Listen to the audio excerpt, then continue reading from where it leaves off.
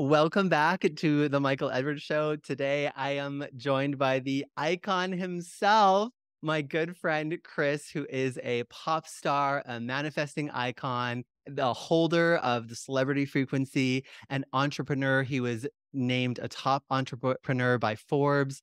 He has such an influential voice. He is the leader of, I don't even know what to call it, just like this new generation way of being is to what it means to me. Chris, you have been such an impact on my life. I feel like every time we speak, I just get some code from you that impacts my life so beautifully and so amazingly. I'm so thrilled to have you here today. Welcome. Oh my God, it's such an honor to be on the Michael Edwards show. Like, how spicy and sexy and fabulous. So I'm just honored and thrilled to be here and to be sharing in your light as well. Amazing, amazing. And so you're very new to me in terms of we just met, in the 3D more recently, but I sort of get this feeling that you just arrived at being you in a way. And if that's true, can you tell us? And I want to know, how did you become sort of Chris, the icon that you are? Oh my gosh. Well, yes, that's so funny because I feel like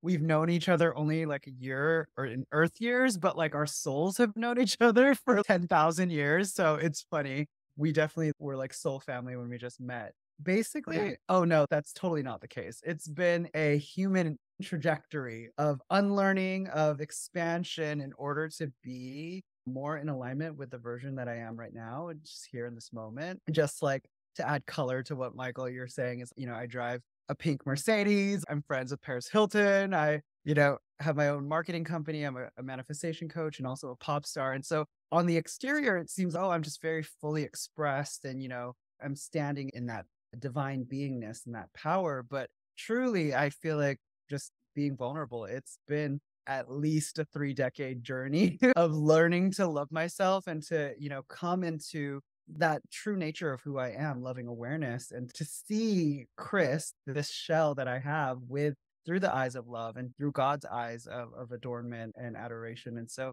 I think that it's definitely through the spiritual awakening journey that I've been on, I've come into more integrity of who I want to be and who God has called me to be. And that unfoldment, hopefully gets to inspire other people. I love that you talked about vulnerability and integrity because I think that's the thing that makes knowing you feel so different than like someone else who on the surface may appear to have some of the things, but it's like I feel like it's a very different experience of the human being. Can you talk a little bit about what those two things mean to you and what your journey has been with them? Yeah, I really an example that I use before I go into myself is why people feel so connected to Oprah. Is Oprah has this depth, she has this richness and this texture to the things she says. So she's not just a host or a broadcaster; she's able to hold the space for the brilliance of others to shine. And the reason why she can do that is because she's so emptied herself.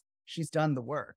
She's learned how to get close to her own heart. And I think that I've gone through that similar journey and I'm still on that journey of learning to get close to my own heart. So we know that the soul's journey is to experience love and we are our true identity as consciousness experiencing love through itself.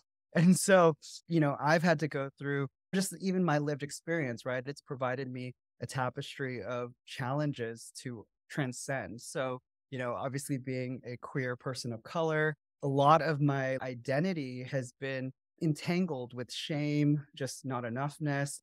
I'm a music artist and part of what inspired me to become a music artist is that I wanted to tell my own versions of love and my own love stories to the world through music. And I had to go through a long journey of putting music out, taking it down. Like I got a record deal and I would still like release music and then take it off the internet because I'd gone through this like tug of war of does my stories matter? Do I matter?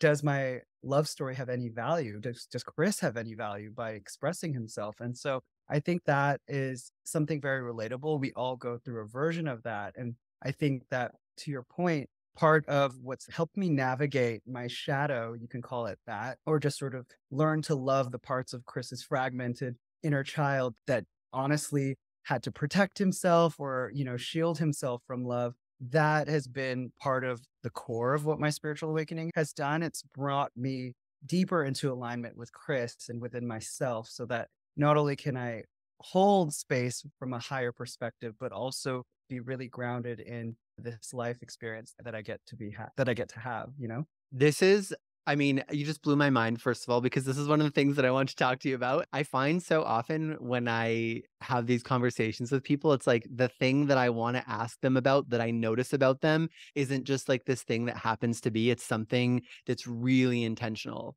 And so one of the things that I wanted to ask you about, that is to me one of the most amazing things about you is that you hold this like celebrity star quality self-expression frequency, and you are so generous in celebrating other people and sharing your energy and uplifting others. And it's this beautiful mixing of energies. Yes. Oh, thank you for that. I'm receiving that. And that makes me feel so happy. I love, you know, as a lot of kids in the early 2000s, myself, I was just very enamored with celebrity culture. I live in Los Angeles. I was born and raised in Northern California, but I came to LA 16 years ago for school. And I think on a surface level, I was attracted to it, the attractive people and just like they're seemingly living interesting and exciting lives. And what I actually came into my discovery being able to, over the last 15 years, work for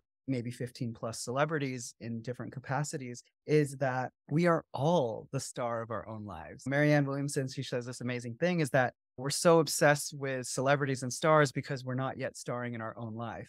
And Oh, what I've learned is that why we're attracted to that or why we create this bond is because they're evoking that higher nature of us. It's that they're just right. the embodiment of people that have lived or achieved more expanded realities. And there's that part of our divine being that's, I want that. I want more expansion. And it doesn't mean you want to have a million followers or live in a mansion. It means that there's a part of you that wants more.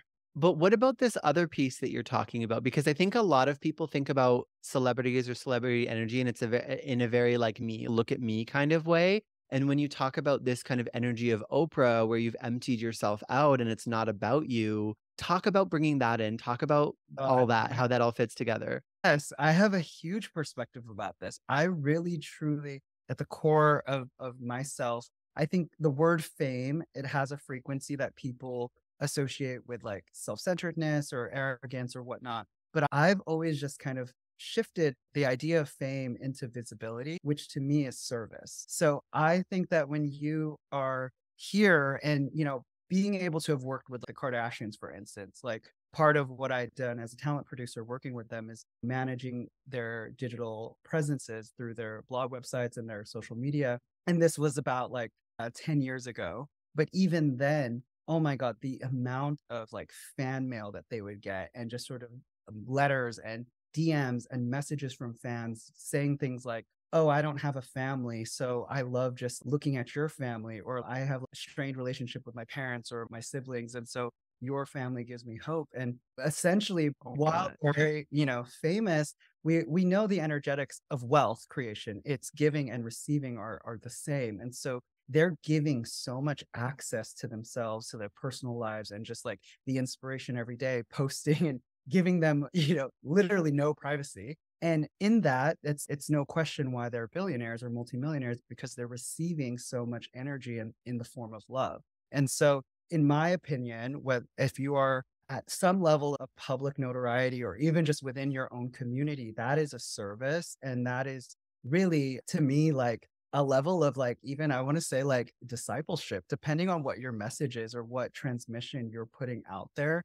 If it's that frequency of love consciousness, the more visible, the more expanded, the more uplifted you are, the more ripples of good and power and service and prosperity you get to create through you being quote unquote famous. So I've seen it in so many different cases with other celebrities where it's like them just showing up and being in their authenticity literally saves lives. It Oh my transforms God. from going on that path or going on that path. And I know you and I both experienced that just even from coaching and just, sharing our truths, right? Yeah, yeah, 1,000,000%. I feel like this is gonna be one of those conversations that I listen to 3 times to get all the tidbits and all the wisdom. And it's interesting what you're saying about this too, because I feel like every time I tune into your Instagram, you're on a stage or you're speaking somewhere, you're doing something, which is so amazing. But I also get this sense that having a voice and having that reach and that impact is really important to you. I feel like you treat it as something sacred. Would you say that? Yes. I mean, I feel like for a long time, I didn't really receive that gift. Obviously, I think that, God gives us gifts that we're meant to share. But the hardest part that most of us go through on our spiritual journeys is to actually receive it. And by that, I mean to know the value and the worth of what you are here to bring to the world. And so I think oftentimes I would kind of, or on an egoic level, I would diminish. Oh, Chris, no one wants to hear you. Or it doesn't matter if, shine your light or whatnot. And I do think that it's that like incessant voice that God texting you, blowing up your phone, calling you repeatedly to expand and to share that truth. And so for me now, I'm definitely coming into a season of where we're at a time, we're at this juncture, this pivot where I believe more of us are awakening to a level of visibility and of empowerment, personal empowerment, and to be able to, I call this the first lit birthday candle, is that we are the first lit birthday candles, those of us that are rising up. And when you light a birthday cake, you have one lit candle, and then that goes and lights all of the other ones Oh on the my cake. goodness. So to me, I think that is a sacred duty to be able to share your truth of love and for Yeah. that ignite others. Oof, ignite's one of my favorite words lately. Yeah, it is totally that, isn't it? And I think it takes a lot of courage. Like it takes a lot of courage to go first and to be different and to speak and yeah, to be at the beginning of that wave. Oh my God, it does. I think that I had played with this. This is very relatively new, just here in my awakening journey, but I'm all about oftentimes I'm moving into the space of just collapsing duality and just being in the identity of pure awareness. And I know Right. I'm here to experience reality through the shell of Chris, but in that more expanded state, I move into this space of, am I living my highest timeline? Am I Mm. showing up to the highest version of God-given potentiality within me here in the now moment? And from that point of power, I just kind of give no fucks. I'm like, it doesn't matter. We're all just at the playground playing shit. We're trying stuff. And there's some horrible things happening here in the world. But wherever you have your point of power and point of privilege, I'm like, oh, that the blessings in my life and unfoldment has afforded me the possibility to still rise up and to still shine my light no matter how difficult life may be. And so I'm in this point of, okay, cool. If I come into this divine beingness and seeing this entire stage as a playground, I'm like, no, let's have some fun. Let's actually just start a podcast, have your own show, dressed in a colorful Oh outfit, fucking lights up your soul. I'm just living in that frequency at the moment. That's it though, and I feel like I received that from you without, like, there was no coaching around it or anything, we were just in conversation, but I remember, like, it was just landing, it was landing, and it's so funny that it's hilarious to think now, but like, this blue light right here, like, I have this tiny little blue highlight on my face, and when I first set this up, I was like, "Is that too edgy? If I have blue on my face?" And then now I'm full, like, gold all over the internet, like, sure, but I really feel like I can't this is the thing about energetic codes, I can't even fully put it into words, but I think we were on a conversation one time, and I was still really in that kind of coach therapist paradigm, and I just got this vision of being free and traveling and being, like, covered in glitter and dancing and, like, doing the magic work and healing people. There's, like, this sense of freedom, and I remember saying that to you, and you were like, "Yes." You were like, "That's you. That's you." And I feel like I received that from the most beautiful gift from you in that moment. Yes. I mean, honestly, I feel like you are the medicine. That's just sort of like you are the healing. And when I was working with Marianne Williamson, at one point she had a joint event with Eckhart Tolle. And so they had the speaking event. And it was so funny because it was a relatively big auditorium room, but it wasn't massive. But I just remember like just being in the vibrational vicinity of Eckhart and the air felt like he had already just it wasn't about what he was saying verbally, it was just this healing field that he had created from the frequency that he was holding. He calls himself frequency holder. And so I 100% believe that is that like when you and kind of in the space of Oprah, right? It's like people that go to her couch or go into an interview, they don't go into the interview thinking that they're going to reveal everything to Oprah, but because she has this frequency in which, she's very comforting and nurturing, then everyone just spills all of their juice to her. But it's pretty much that. It's like when you're in the vibrational vicinity of a celebrity, of a star, of just somebody else like yourself, and, us both being creatives, it's that we're giving people permission, like you said, through a code. It's just this like subconscious permission for them to shine their light brighter. That something just landed for me. And that was, yeah, 100%. That's 100% what it is. I've thought about frequency holders, and I recently, because a lot of the personal development stuff that I've been to has been online because of COVID and everything. And so I went to the first in-person thing recently, and I really felt the difference in energy and being there. But I never thought about all of the, like when you say you are the medicine and all of those different kind of like personal frequencies that we hold. Like it really is incredible. And something that connected when you were talking about people spilling their guts to Oprah is one of the things that people always say to me is, I never open up this much, or I never cry, or I never say all these things. And people always say there's like something about your energy that makes me open up. And I feel like you just expand. Yeah, I don't know, something just connected for me when you were talking about all that, because that is totally what it is. I honestly think it's that part of us that are on the awakening path that are doing this work. And I mean, healing generational trauma or just like shifting timelines or whatnot. Like all of that it is a sacred responsibility, but also it's a sacred duty in a sense, because as we are moving and we're ascending into higher frequencies, you're a proxy for God. It's like a God frequency. It's unconditional love, right? And so for you to be this beacon of light and for somebody to be able to divulge and to share their truth with you in the presence of being seen, being witnessed by you, you are automatically healing that. And so I've noticed that just as a music artist, like one other example is I went to an Alanis Morissette concert recently, this maybe a year ago, but holy shit, like just the way that her voice was just like reverberating throughout. She has that signature yodel. I'm like, she's omitting a frequency that is literally healing the Hollywood Bowl, 20,000 people, right? I'm just like, that's her power and that's her Yeah.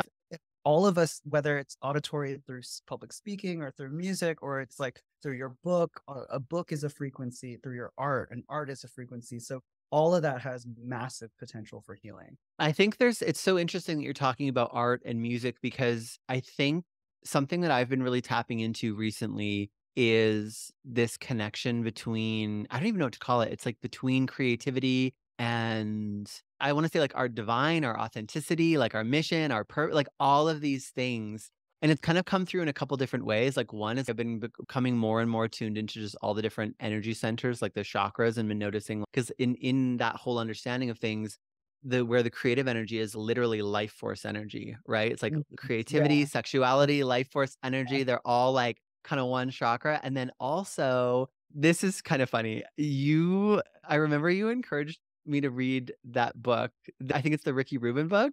And I was like, I'm not going to read it. And then Natalie was reading it. And then I was like, I'm still not going to read it. And then this passage from it forced its way into my life. It was the universe was like, you have to have this information. And it was this quote from it, something like, it's not about forcing yourself to create, it's about living in the exquisite state where creation is inevitable.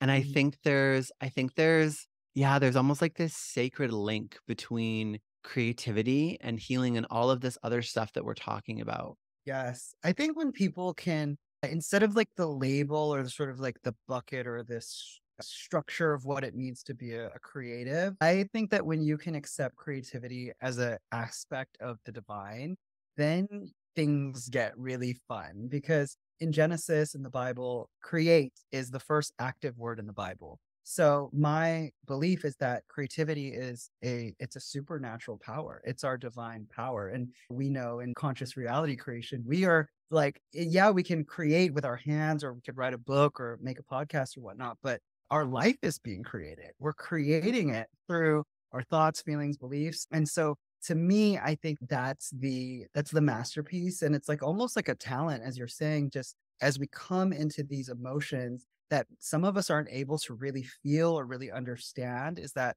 the emotion is energy in motion. And so when you can use art as a conduit to reach people and to create connection and to bond people through storytelling, I think it's just so powerful. And just, I think that even just to use your gold, fierce glitter picture as an example, is in some ways something like just a photo of you being fully expressed or you being creatively expressed in that moment. I think that to me, that's the spiritual liberation work that we're doing. We've all heard the phrase about how hurt people, but I think free people. And I think that when you're in that frequency of spiritual liberation, of freedom, and then you can express that through your art. I think that, again, going back to celebrities, that's why so many people love them, is because a lot of them, let's say like Nicki Minaj or Beyonce or whoever, they just are like being who they are. They're being big. They're not carrying the weight of shame that so many of us are coded and programmed into. And maybe they are behind the scenes, but their persona is able to transcend that, their public persona. And I think that's what gives people hope and inspires people. Like 1,000,000%. I think sometimes that people that might not have the kind of perspective that we have might just think that some of this sounds like very like airy fairy. I know I obviously don't mean that as a criticism. I think it's been really interesting for me because I was in therapy world for a while and then it's really led to this. But what I find is this is what's on the other side of a healing journey. And I don't think that anyone really gets here without doing this deep inner healing work. And then I always say this is kind of the fun part that's on the other side, right? I've actually regulated my nervous system. I've like cleared out the drama. I'm becoming the conscious creator of not just my life, but I feel like it's myself and life responds, it's I'm intentionally in directing my energetic and emotional state. So do you feel like is that the path that you've experienced from this kind of healing to this liberation and freedom as you talk about? Yeah, I love this question because I think about it just from like Chris's like human evolution, Right. where I say that I've had to come out of the closet 3 times. So the first time was like my sexuality. Hey guys, I'm gay. But the second time was I'm an artist. And I had already prior to that built this very like academic, professional Chris, valedictorian, to like getting 2 degrees from a university and all these different things. And then I'm like, hey guys, sorry, I'm a sexy pop star. That's who I am. And then now, honestly, it's being a spiritualist or being a spiritual leader. And a lot of that is up against where the times are, right? And I think like you mentioned mental health and therapy. And it's funny because it's only been within this last decade that people go to therapy as just like routine, you know, helping themselves mental health. There's no issues or problems. It's just Yeah. it's like having a personal trainer for your brain. And that is actually moving now into the spiritual health space where that is actually going to be the next wave. And right now, some of us feel like we're on the fringes and we're like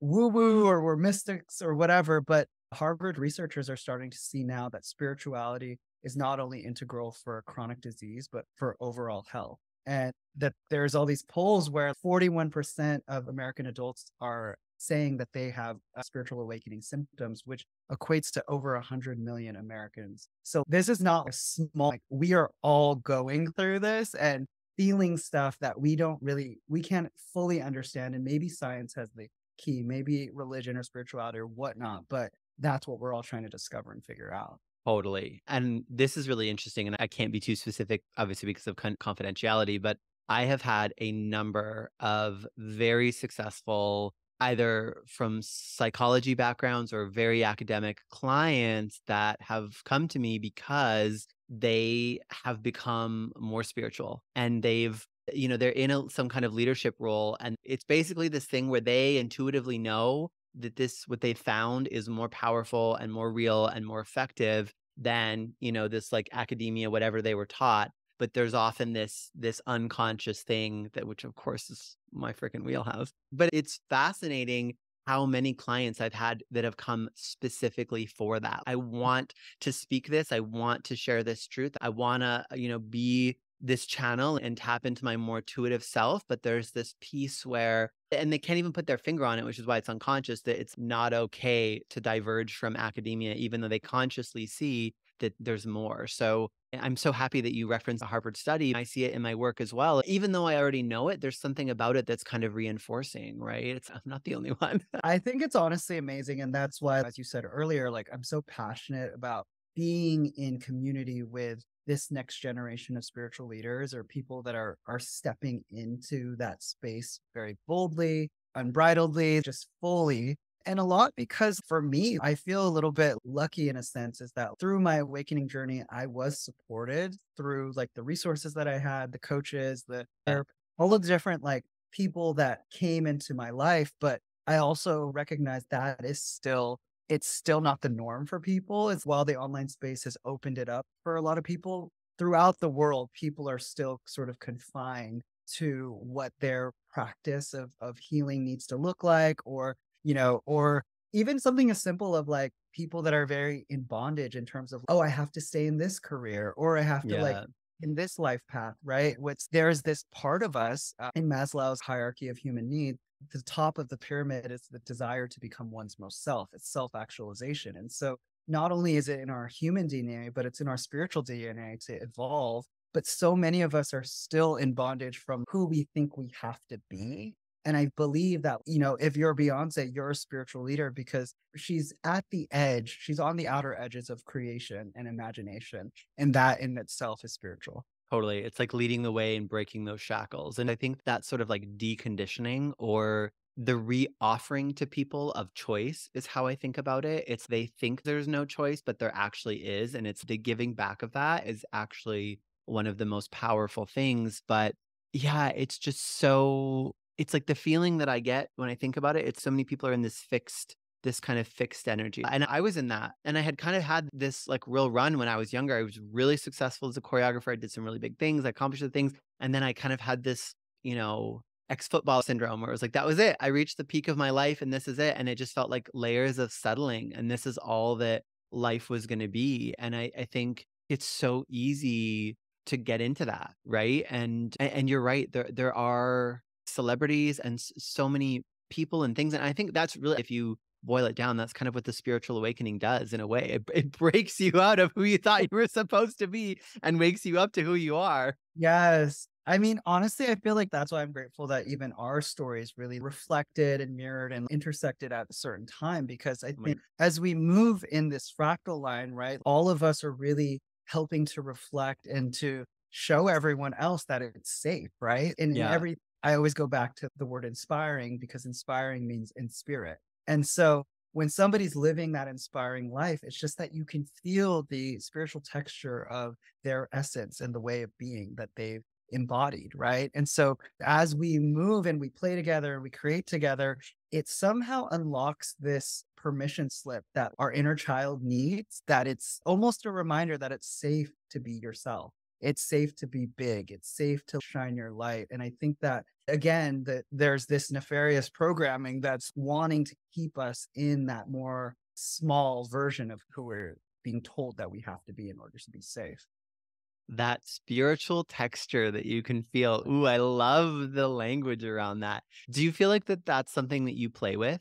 Yeah. I mean, honestly, I feel like my soul, it's so funny because you go through this journey and then you're like, there's no way I agreed to that. And then you go into meditation, you're like, yeah, my soul definitely agreed to the things where like I have like all of these personal pursuits of how expanded I want to be as a music artist, as a soon to be reality star, and just all these different things that I Yes. do and be. However, the way that my life had unfolded was that I had to align higher consciousness and spirituality and love consciousness to that purpose. And when I see it, I'm like back, if let's say I had massive success or fame like 10 years ago, it would have definitely been under the influence of my ego. And I'm not saying that from a bad way, but I just know that the impact and the ripple of service and prosperity that I could actually give to the world would be so much. And I think that now, having gone through the spiritual awakening, there's almost this badge of honor that I can now fully receive, where I now understand that anything that I do, whether it's within my business, like as a music artist or in the activist and social impact space, all of that matters. Like all of it gets to belong. It all gets to be integrated in a way because as God consciousness, like there's no limits, there's no boundaries or, there's no rules, so to speak. And so I think that part of, even as these new leaders are awakening in society, there's also this excitement around, for me, like not necessarily dismantling, but really evolving what we think of as a spiritual leader. It's not just Deepak or Eckhart or, the guru in Lotus Pose. It's like you get to be a spiritual leader as an author, as a speaker, as a pop star, as a mother, as a teacher, whatever. It doesn't matter. I think that we are all called in our own ways to spread love. That process that you're talking about, that time where you're like, if it had come then, there would have been too much ego and it would have limited. What would you say to someone that's like working through that time themselves? Oh my God. I love this question because it's so funny. Obviously, being a California kid and just like having lived that experience, I also went to USC, it's infamously called the University of Spoiled Children. There's like a lot of kids trust funds there. And so when you're surrounded and working with celebrities by like that level of like wealth creation and abundance and affluence, I think that there's this idea that, oh, that's the straight shot. Okay, this is what we're here to do. And this is like the conquest, right? But we know in the Bible, what it says is that seek ye first the kingdom of God and those things will be added onto you. And so that's not obviously the way that modern society works. We're seeking our wholeness and our love in separation. We're seeking it in all of these experiences outside of us. And what I had to realize was that if I had done that and if I had continued on that path, my ego would have been insatiable, right? Like I would have just been like, oh yeah, more Birkins, more Louis Vuitton bags, like more, it just would have it's honestly uncontrollable. I am surrounded by people with massive amounts of following, of fame, of like everything. And it's always like the next best thing. What's the next thing I need? And Yeah. part of what the spiritual awakening did, it really showed me that like this path of wholeness, of happiness, of joy that you want to call it, like it's really from a sense of letting go, of surrender, of trust. It's not manifestation culture, which it is now, and you and I are privy to it, where it's let's like bolster and barrel through and get our desires. And, I mean, Yeah. I'm for that. At the same time, I'm like, sometimes the ego just needs to like be dissolved in order for Yeah. you to see there. Do you feel like that happened in layers? Oh my God, yes. And it's Still happening. I was gonna say it's I mean, it's a never ending. huh? No, you go ahead. You go ahead. Yeah, I was just saying, like, it's my awakening started about 8 years ago. And so now, oh my God, my ego is so, for lack of a better phrase, it's so beaten down in the best way possible that like it's dissolved to a certain level where even if I have a moment where I'm like stressed out or frustrated or really attached to an outcome in a relationship or, with business or something that I'm pursuing, it's dissolved enough for me to still hold that expanded awareness to receive and to understand that like my value is coming from within. It's always like Mm. creation is an echo of what I have inside. And so it doesn't mean that I won't continuously go down the rabbit hole or go down the road to go and try to get that stuff. But I can now recognize much quicker that the fruit that I'm actually looking for is within. Ooh. Was probably one of the most life-changing moments for me when that really hit. There's these things that we're aware of that's hard to articulate, but I know exactly what you mean. I feel it like differently in my body ever since that really landed. The value comes from within. And I think we hear that as a concept so much, but I think when it really lands, I think it changes everything. Yeah. I mean, I think about that moment where we were going to record a podcast or we were doing something together. And like before that, you were on a boat with your friends Oh and yeah, just like, yeah. I'm on a boat, like whatever.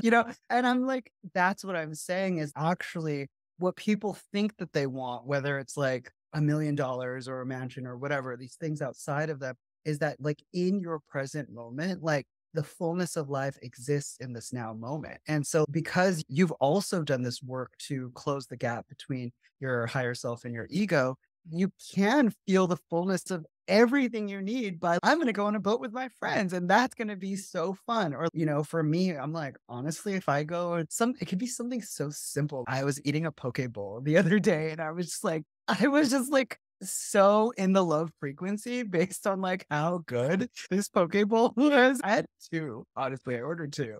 And I was just like so obsessed with it. And it was just like that is something that like some billionaires don't even have. They don't have that ability to feel that level of gratitude and love within a present experience, oftentimes because what they're pursuing is still in possession of them, meaning their ego is still driving the steering wheel. Totally. It's such an interesting relationship with ego, I think. I don't know if you identify with any of this, but I think for me, because I was a performer, right? And it was there was that kind of look at me energy, and it was just part of it. And then when I stopped being a dancer and I became like a normal person, people didn't like that. I feel like there was shame around that. And so it was like I suppressed all of it. And then I think in the claiming of me and my full expression of self, feels like a reactivating of some of that energy because it's part of who I am. But then the refinement process of, okay, I'm going to hold this where,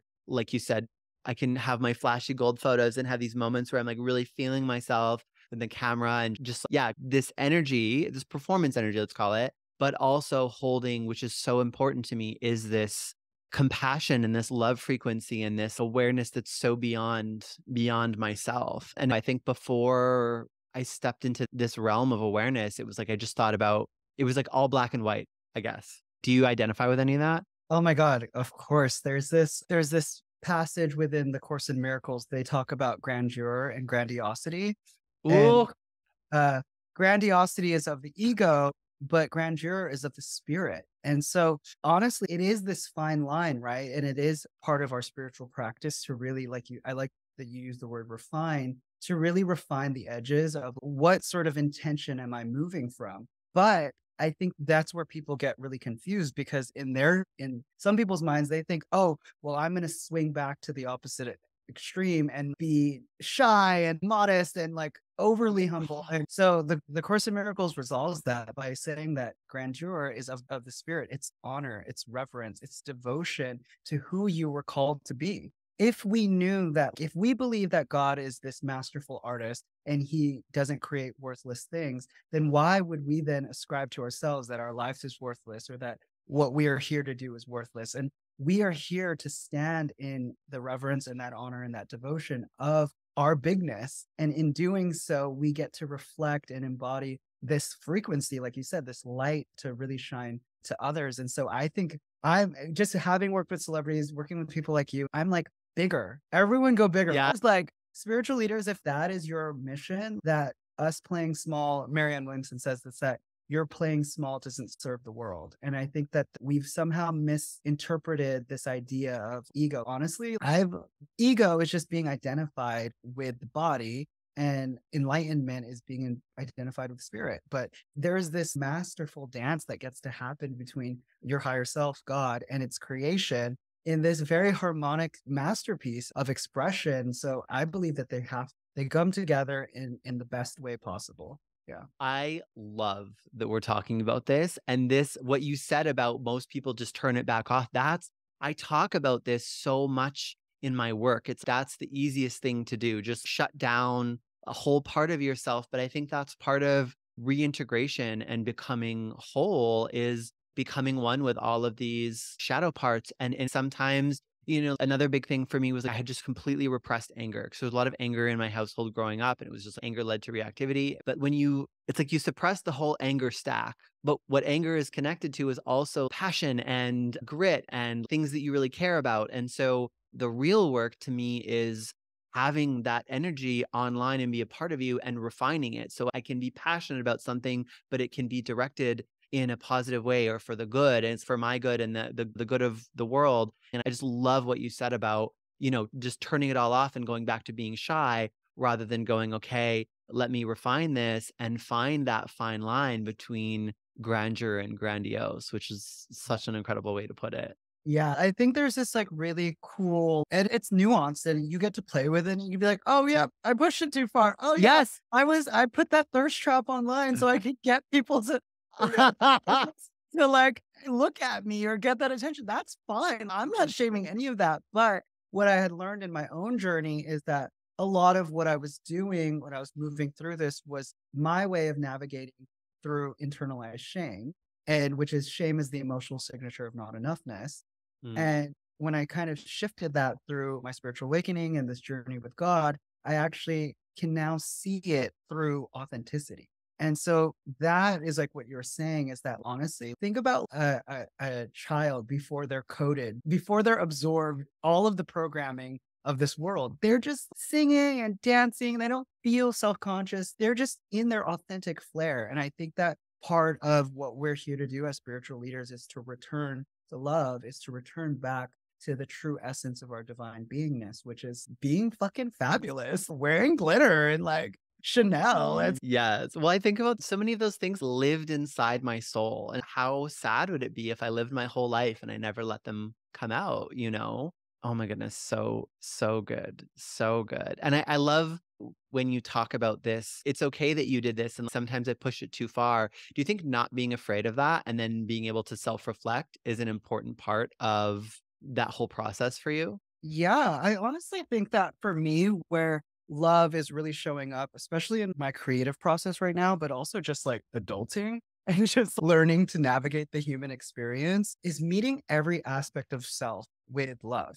And so part Mm. of it also realizing that I'm this Irish, and at the same time, I still get to be like this, the fullness of Chris. And then I also get to hold awareness to that and be like, okay, cool, let's go in this other direction, right? That was like where we want to go next. And so I think where I'm at now is just like divinity is really just unfolding in such a way where it's like there's no mistakes like that. And I think I had lived under this like internal shaming, which a lot of gay people do, or, queer kids, like, is like, "Oh, you're being too much," or "Don't stick out," or "Oh Yeah. my god, you wear that, like, you're gonna get bullied," or whatever, and so some of that, like, still runs with me when I'm in a board meeting or I'm on stage or I'm speaking, like, but I think that's just, again, an opportunity for me to transcend, to move through that with love, and to really tell myself again that I am here, as you were saying, to be the fullest version of myself. Am I living in my highest timeline? I think is such a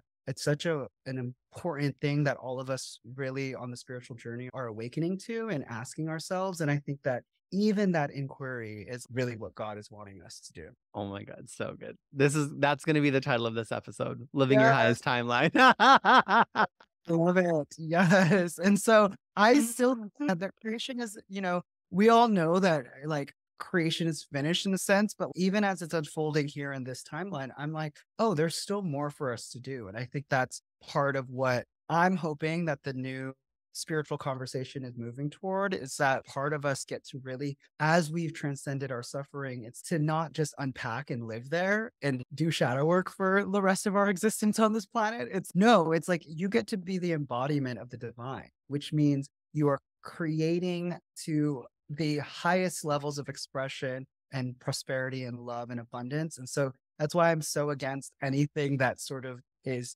speaking small-mindedness or lack into people, because I'm like, that is not the expression of at least the God that I subscribe to. Yeah, I love that so much. And I love what you're saying too about, I mean, that's kind of what I was trying to say earlier. This is what's on the other side of all that healing and all that shadow work. And I feel like sometimes it's like we spend so much time there and then we get so used to looking to the past and looking to the trauma. And it's like, okay, there comes a time when you're mostly healed. But now it's fun. Now it gets to be, this is the free. Now you get to be you. Literally yelled that at a class. I did not yell it, but at a class the other day, they were asking all these really heavy questions. I was like, you guys, everybody in here is so advanced. You've all done so much work. You're in control of your energy field. You're in control of your intentions. This is the fun part. Have fun that you get to co-create with the universe your life. And they were all like, oh, that's this. We've got to get out of that like healing paradigm and into that fully expressed energy and truth of who we are. And I feel like that to me is who you are. Your presence is that medicine, is that magic to me. So My God, thank you. Yeah, there is that sort of insidious part of our ego that's, oh, I gotta heal this, I gotta do more, I gotta yeah. do one more course, or I need to go do this next thing or whatever. And sometimes there is that, right? But Oh I yeah.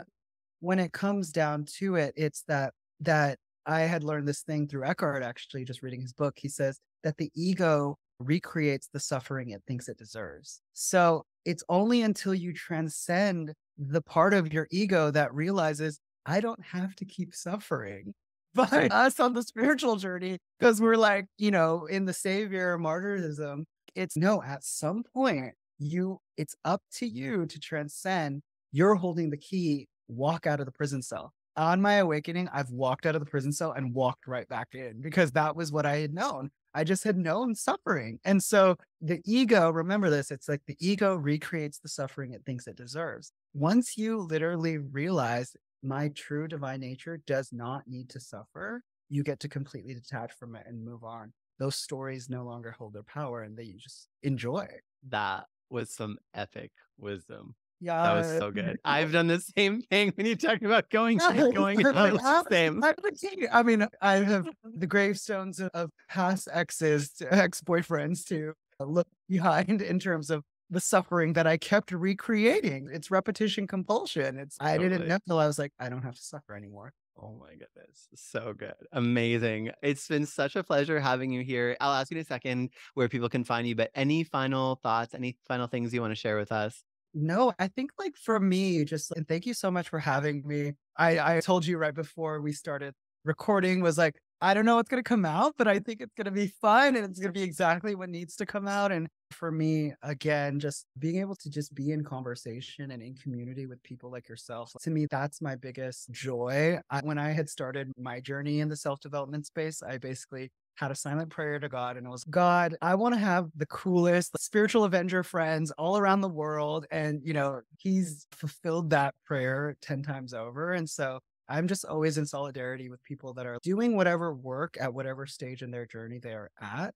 And that it's not this, oh, I have to run up the hill and fucking push this rock up the mountain myself. It's that actually, when we start to share these conversations, I hope that we're inviting a sense of belonging to something greater than ourselves and that we are creating a movement of love unlike it's ever been expressed before on the planet. And so I'm just excited and thankful to be able to share this conversation of higher consciousness with you. Oh my goodness. Same. Thank you. I wasn't sure if I was going to share this on the podcast or not, but I feel like you just opened the door. So I definitely, as I've been going through my own levels of awakening, have been shifting and there's been a lot of changing in the people that are around me. And I have been feeling kind of lonely, especially in like my real life space, like who I'm actually in. But it's funny, I was thinking about this when you're talking about the poke bowl. I got into this state the other day just of such gratitude of the people that are in my life, like whether they be online and that, have come in. And I ended up like in tears with so much gratitude for the people. And you were one of the people that came through. I just really want to